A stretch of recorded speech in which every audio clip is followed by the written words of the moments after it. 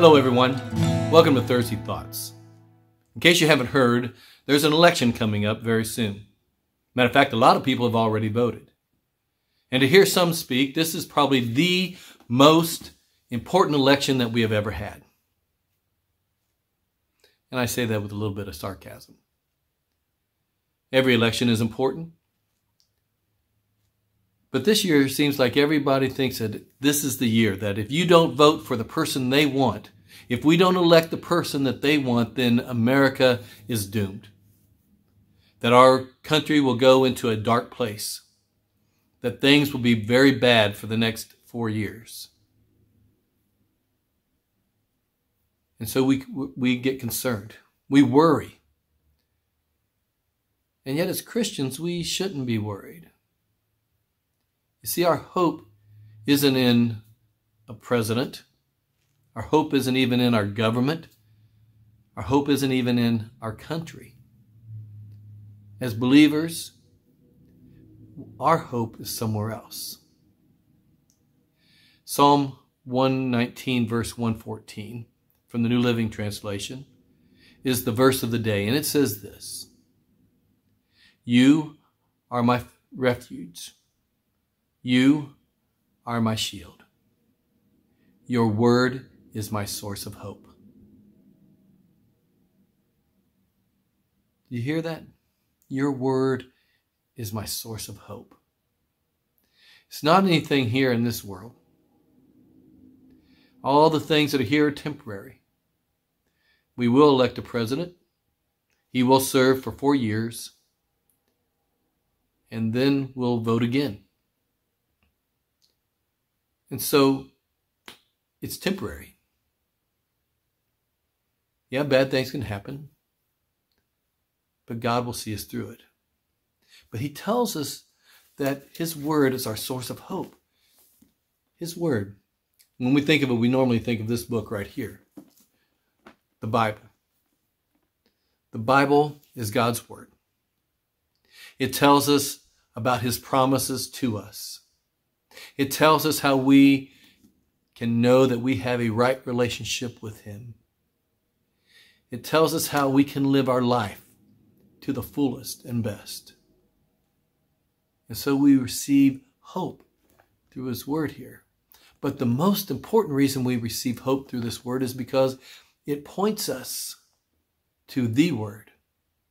In John chapter 1, it says, "In the beginning was the Word, and the Word was with God, and the Word was God." And then a few verses down, it says, "The Word became flesh and lived among us." When it's talking about the Word there, as Christians, we know it means Jesus Christ. We know it means the one that we call Savior. And we put our hope. He is our source of hope.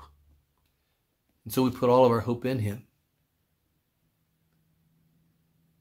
We put our hope in him because he's made it possible for us to have a relationship with God.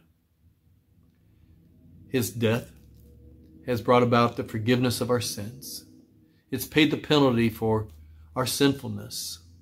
And then his resurrection gives us that hope of eternal life.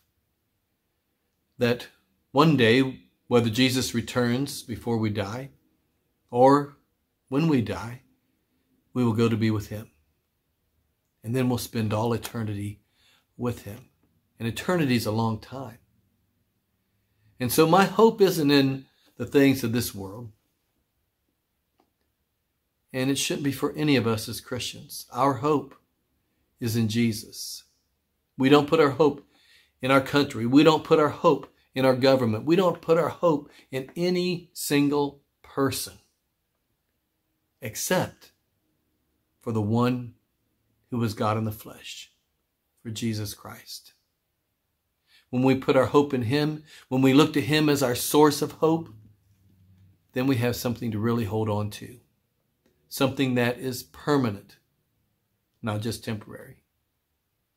And so, even though I hope the person that I vote for will be elected, if not, I know my hope is still secure in Jesus Christ.